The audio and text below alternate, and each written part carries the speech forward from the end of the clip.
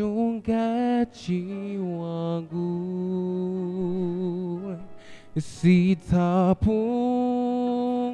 sitapungukiwa kitu. Hunilaza kwenye majani mabichi, huniongoza kwa maji matulivu. Bwana ni mchungaji wangu,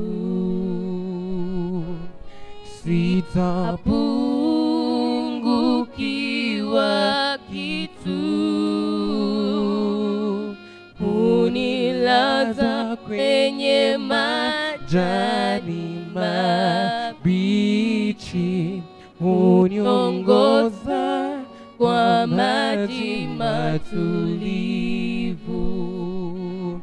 Bwana ni mchungaji wangu, sitapungukiwa kitu.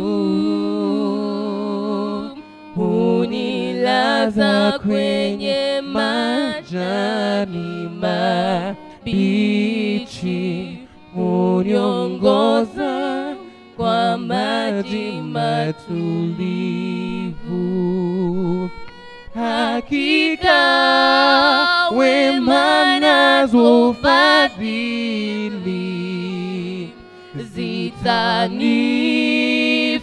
zitanifuata mimi, nitakaa nyumbani mwa Bwana siku zote za maisha yangu. Hakika wema nazo fadhili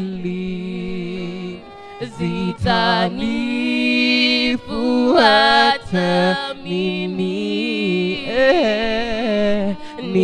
nitakaa nyumbani mwa Bwana siku zote za maisha yangu. Hakika wema nazo fadhili zitanifuata mimi, nitakaa nyumbani mwa Bwana siku zote za maisha yangu.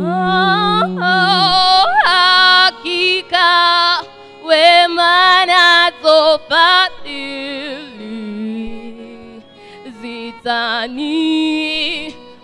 zitanifuata mimi, nitakaa nyumbani mwa Baba siku zote za maisha yangu. Hakika wema nazo fadhili zitanifuata mimi,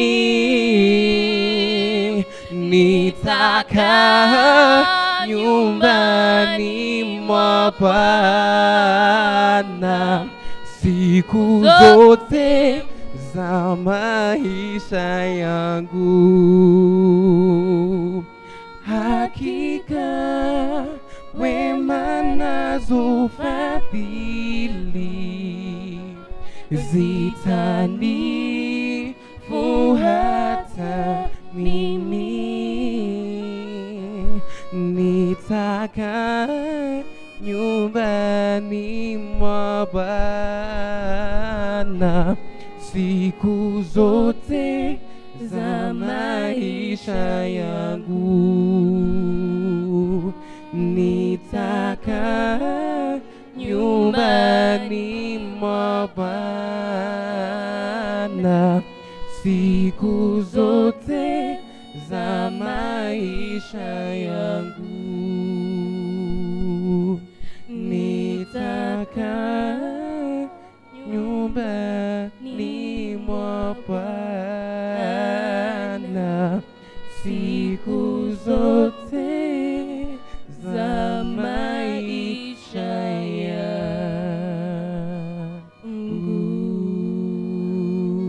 yangu. Thank you for the valley I walked through today. The darker the valley, the more I learn to pray.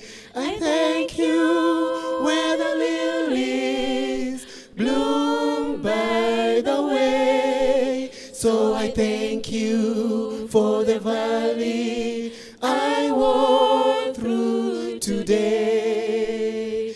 Thank you for every hill I've climbed and every time the sun did shine.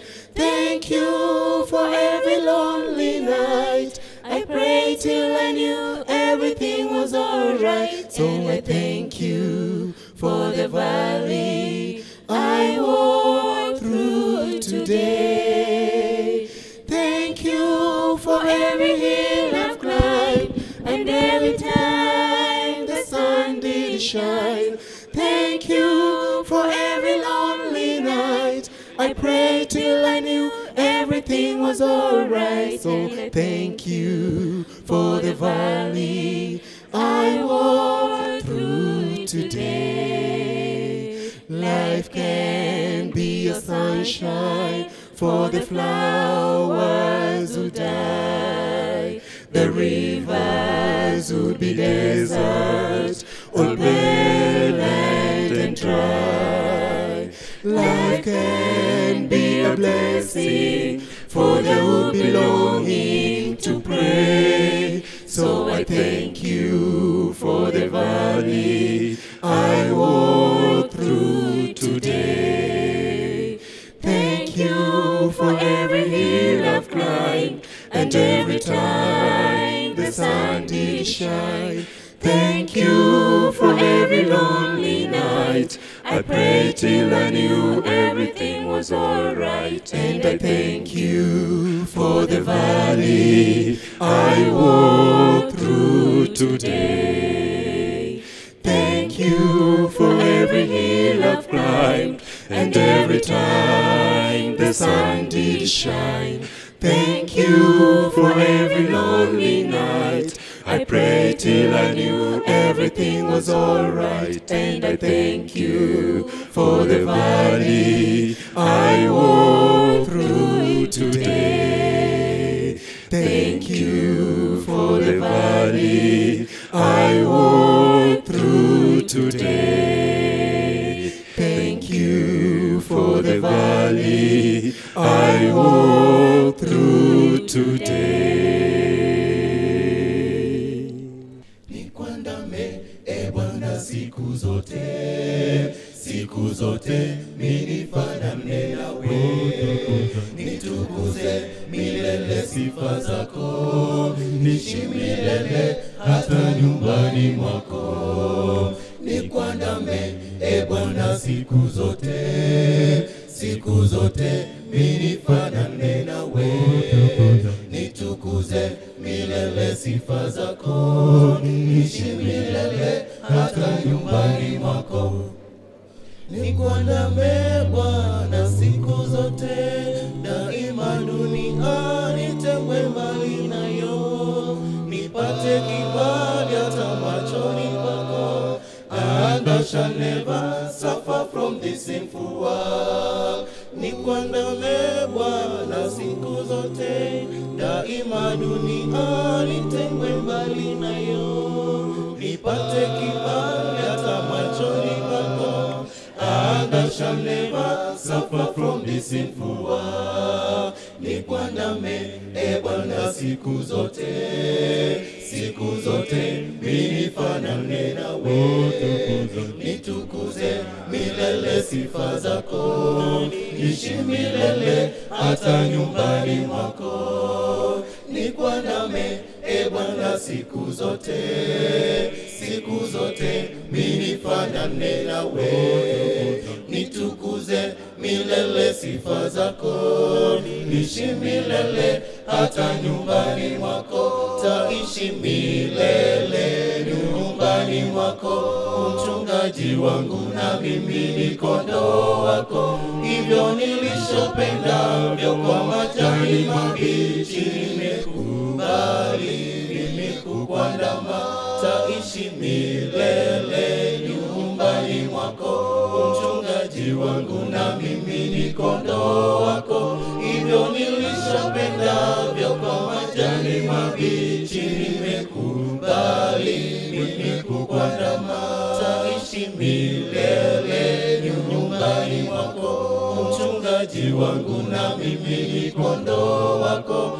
hivyo nilishopendavyo kwa majani mabichi, nimekubali mimi kukuandama. Nikuandame Bwana siku zote, siku zote minifanane nawe, nitukuze milele sifa zako, niishi milele hata nyumbani mwako. Nikuandame Bwana siku zote, siku zote minifanane nawe, nitukuze milele sifa zako, niishi milele hata nyumbani mwako. Nikuandame Bwana siku zote, siku zote minifanane nawe, nitukuze milele sifa zako, niishi milele hata nyumbani mwako. I greet you all in Jesus' name, amen. God is good, and all the time. The song we sang, what a friend we have in Jesus. Let me give you a background about that song. The writer was about to get married 2 days before the wedding. The wife died. And then he decided, let me change the country. When he changed the country, when he went to Australia, he found a new love there. After he got married, before a period of months, the wife died again. Then he received a letter from his mother saying, come back home, son, I am sick and I miss you. And then at the back of the letter, he writes, oh, Mama, what a friend we have in Jesus. When he was going through difficult times, he still managed to see Jesus as a friend. I don't know what you are going through, but allow me to present this friend. His name is called Jesus. We are reading together from the book of Acts chapter 16. I'm going to make use of verse 25 up until 27. It's Acts chapter 16. I'm going to start from verse 25. The chapter, it's the big bold number, and the verse is the small menu with number. It reads, but about midnight, Paul and Silas were praying and singing hymns of praise to God. And the prisoners were listening to them. 26, and suddenly there came a great earthquake, so that the foundation of the prison house were shaken, and immediately all the doors were opened, and everyone's chains were unfastened. And when the jailer had 27, and when the jailer had been roused out of sleep and had seen the prison doors open, he drew his sword and was about to kill himself, supposing that the prisoners had escaped. I'm tempted to read verse 28. But Paul cried out with a loud voice, saying, do not harm yourself, for we are all here. God always adds a blessing to the reading of his word. Amen. Let us close our eyes. We are praying. Father, we have read from the book of Acts. Please speak to us. In Jesus' name I pray. Amen. Now, the book of Acts, it's a part 2 of the book of Luke. The author of the book of Acts, it's Dr. Luke, the one who wrote the book of Luke. Now, this book, it's called the Acts of the Apostles. But according to the researchers, it's not the acts of the apostles, but it is the acts of the Holy Spirit using the apostles. If you would say this book, it's the book or it's the acts of the apostle, you have made a biggest mistake. It is the act of the Holy Spirit using apostles. The sad thing about the book of Acts, it's when Luke writes the book, he doesn't finish it. He writes, then he leaves it. The reason why he doesn't finish it, it is because there are other chapters that are coming. It's my chapter and it's your chapter, to tell of how the Holy Spirit has used us in the ministry of God. Are we still together, saints? Now, from the book of Acts chapter 16, we find an interesting thing. Paul and Silas, they were having an everyday routine of going to worship the God. When they were on their way to worship the Lord, we find that there was a young girl who was demon-possessed. Then the young girl kept on saying, "These are the servants of the Most High God." And Paul says to the young lady, because she was possessed, she says, "Come out of her." Then for what they did, now they are taken to prison. Now they are arrested. They are arrested because of praying. Are we still together? When they are taken, then the judge or the magistrate says, "Let them be beaten." They are beaten, they are beaten. After they are beaten, they are thrown in jail. The interesting thing is when they get to jail, their appointment, it doesn't change, but they continue with the agenda of the day. Regardless of the situation, they still worship and sing songs to praise God in prison. What I'm trying to say to you this evening is, the situation you go through, don't allow them to change your everyday routine of worship. Their destination was to go to church, but because of what has happened, their destination has led them to prison. But though they are in prison, the aim of what they were going to do, it does not change, but it continues. I don't know what situation you find yourself this evening, but allow me to tell you of this God who says to you, though the situation may be tough, continue to worship me. Now they are in prison now. They are singing songs. They are singing songs, praising God, worshiping God. Then from verse 25, we find an interesting thing. From verse 25, the verse starts with the word "but." For English majors, they will tell that the word "but" it's what is a conjunction. A conjunction, it changes the first statement. Are we still together? If the first statement was saying Kennedy is ugly, then we have a conjunction. Conjunction is justifying that Kennedy is ugly. For example, Kennedy is ugly, but how he dresses, he looks good.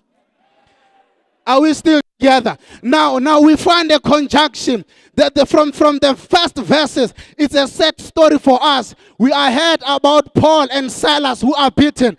But when we reach verse 25, we find a conjunction that now it changes the story.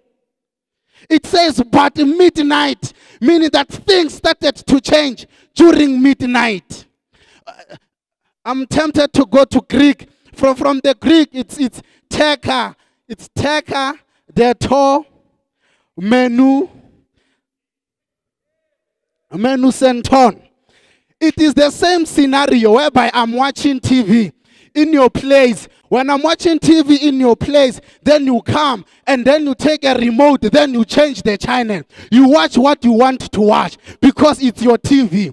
Now, when things were going bad for Paul and Silas, God came and took the remote control and God changed the situation.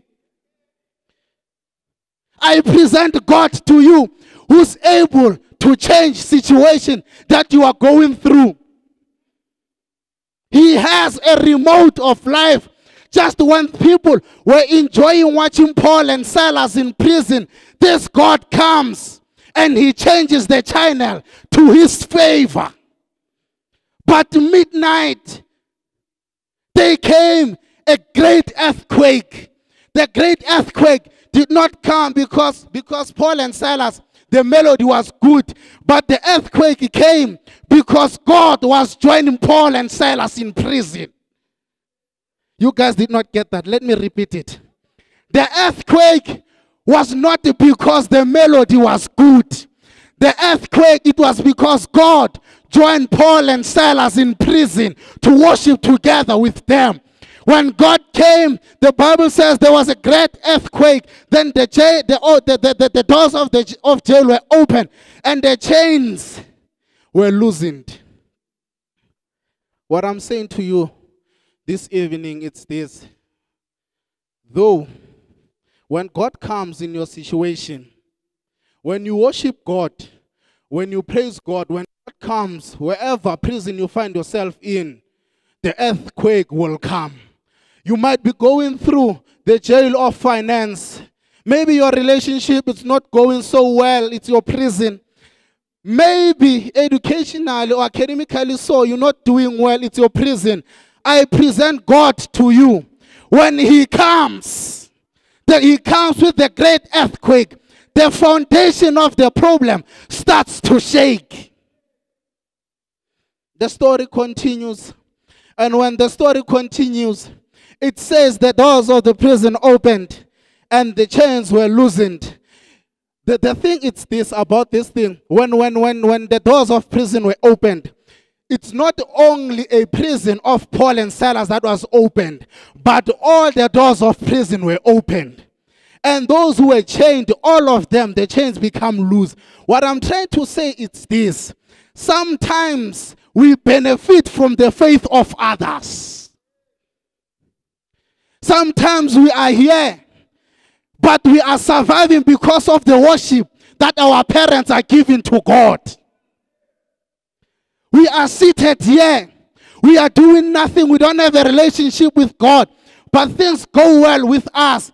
It is because we benefit from the relationship that our parents, our friends, our classmates have with God. Now, if I would get arrested, let me be honest with you, if I would get arrested, the first thing I'll do when I get in prison, I will think of an idea how to escape. Let me be honest, I will think of an idea. I'll even check the key number, or it's DH4. It means I'll have to get a key DH4 to escape. Now, when Paul and Silas were worshiping, doors were open. Prisoners who wished to go out, they no longer have a desire to go out, but they have a desire to join Paul and Silas and God. Because freedom is not freedom without God. One writer says, I'd rather be with an angry God than being with a happy man.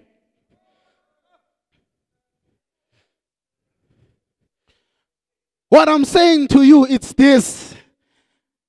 When doors were open, when they had freedom to go, they decided not to go. Because freedom to them, it doesn't matter. But what matters is they want to stay with God of Paul and Silas. When doors were open, Paul and Silas, they don't leave the prison. The reason why, it is because the reason for them to worship was not for their freedom, but for them, for the reason why they stay, it is because worshiping God, it's what God has done in the past, not what God will do for you. Because of the past experience they have with God, even when doors of prison are open, they don't desire to go out because they enjoy being in the presence of God. When you are in the presence of God, you end up sometimes forgetting your own problems. Now, I'm presenting this God to you who's able to open a prison doors for you. I don't know what you are going through. Maybe you are in prison of finance. Maybe you are in prison of a relationship. Maybe you are in prison, things are not okay at home. Parents are fighting like cat and dog. Maybe you are in prison whereby you and your friends, there's no longer a friendship anymore. I presented this God and I'm telling you this. This God will come one day and the earthquake will come. And whatever that has closed your doors, they will become opened and we shall be with God. Let me say this as I conclude. There was a young boy who always wanted to visit his father. Then his father says to him, you know what, son? When school closes, when the semester is finishing, wait for me in the old harbor.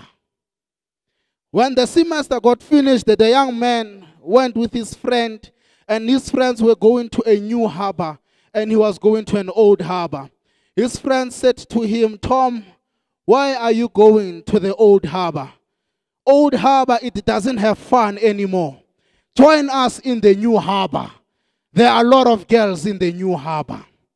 There are a lot of fun in the new harbor. There are DJs in the new harbor.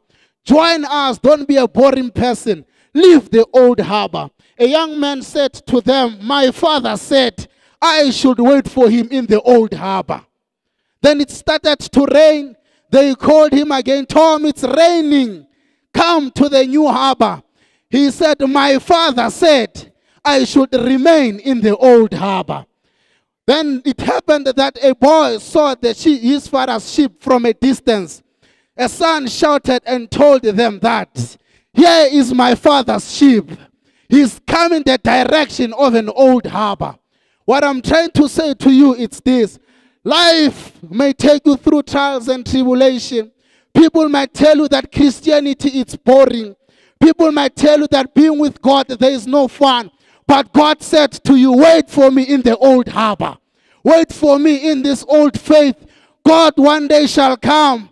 The Bible says the trumpet of the Lord shall sound, and all the eyes will see him. What I'm trying to say to us is, let us stay in the old harbor. Jesus is coming. Amen. Our Lord, our Father, our King, our Creator. Father, we are in prison. But though we are in prison, we want to say, God, you are still good. Because your goodness, it has nothing to do with our life situation. You were not voted to be God. You were not elected to be God. But rather, God, you chose us to be your children. Though, Father, we go through trials and tribulation, we call upon your name and we say, dear Lord, remember us, dear Lord, in the prison that we find ourselves in. Visit us and come and join us in our prison. We don't want to go out of these prisons, but it is better to be with you in these prisons, because we know with you everything is possible.